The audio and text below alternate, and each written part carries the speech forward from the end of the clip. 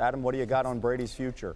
Jeff, this is breaking and coming in as we speak, but we are being told that Tom Brady, barring anything unforeseen, is expected to be a Tampa Bay Buccaneer. Now, there is no signing plan right now, no press conference plan. A lot of people have been wondering if this would come up on the first day of the league year.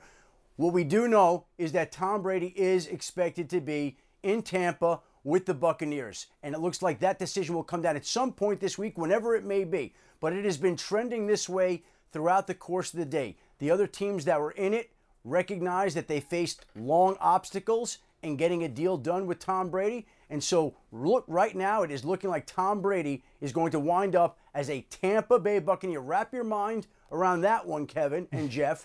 Tom Brady is a Buccaneer, but it looks like that is what's happening. Jeff, why don't you jump in, because you've been all over this story as well alongside Adam. How did this come together, especially with the role of Bruce Arians? Well, I want to provide some context here. Going back to mid-February, actually, the Tampa Bay Bucs were lurking in the background, recognizing through back channels that maybe Tom Brady was more serious about free agency than they initially anticipated. A lot of teams obviously overlooking the fact that Tom Brady might really be willing to leave the Patriots.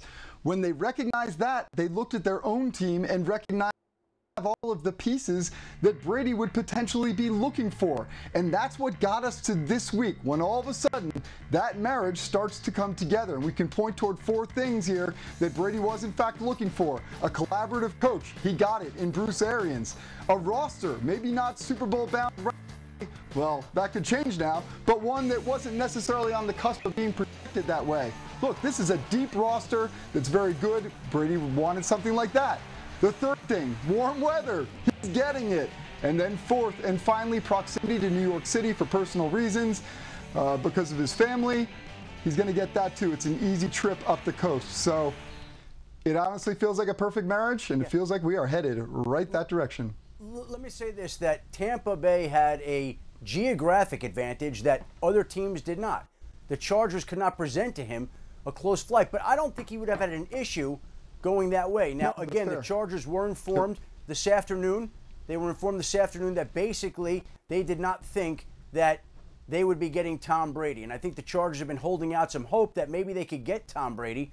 That doesn't look like it's going to happen. And usually when teams get told, look, we're going in another direction, we're leaning in another direction, that's a sign that something is in the works. And I think Tampa Bay is very sensitive to this fact, because they want this to be all Tom. They want it to be his show, his production, have him time this all the way he wants it to be. And the Buccaneers have stayed in the background in this particular situation. But the fact of the matter is, he is expected to be a Tampa Bay Buccaneer in what turns out to be, in the NFL, a transformational day where Tom Brady announces that he's leaving New England. And later in the day, of course, it is reported here that he is expected to be a Tampa Bay Buccaneer. Tom Brady's 42, 6 rings here. He's not just joining an organization to just continue to play till he's 45. He still wants to win. Moving forward, what does this do now for the Bucs? Will they still be big-time players in free agency after this?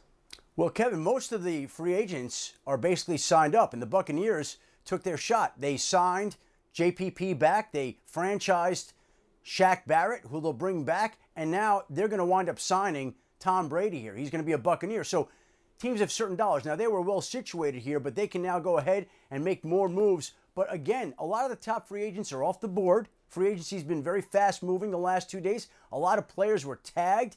And I can tell you that the Chargers were in a situation where they were waiting to see if they can make certain moves on a decision from the quarterback. And it looked like it was going in a certain direction. And of course it does, with Tom Brady winding up going to the Tampa Bay Buccaneers here. Hi everyone, thank you for watching ESPN on YouTube. For more sports, more analysis, download the ESPN app.